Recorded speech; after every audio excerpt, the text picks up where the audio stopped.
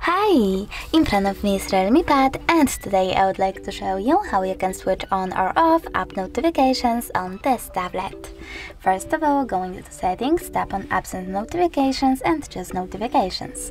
Over here scroll down, tap on see all from last 7 days and click on the switcher next to one of your apps, for example Google. All notifications from Google are now blocked. If you wish to unlock them, tap on the same switcher. You can also just click on one of your apps and manage notifications by clicking on the switcher next to all Google notifications. Thanks so much for watching. If you enjoyed this video, leave a like, comment and subscribe. Bye!